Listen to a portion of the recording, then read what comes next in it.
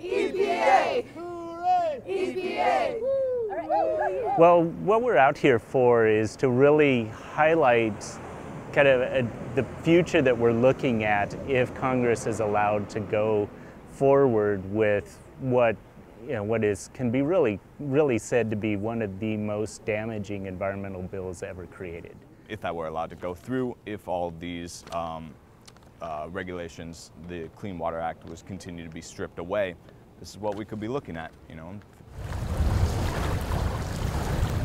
Our waterways, just like the rest of the country, 40% of them are impaired for swimming and fishing. We're going to be left with having to go have our beach day in a parking lot. So even in places like Minnesota, where you think that we are always doing a good job, and we can always count on good old Minnesota to be standing up there for the environment, the reality just hasn't been there.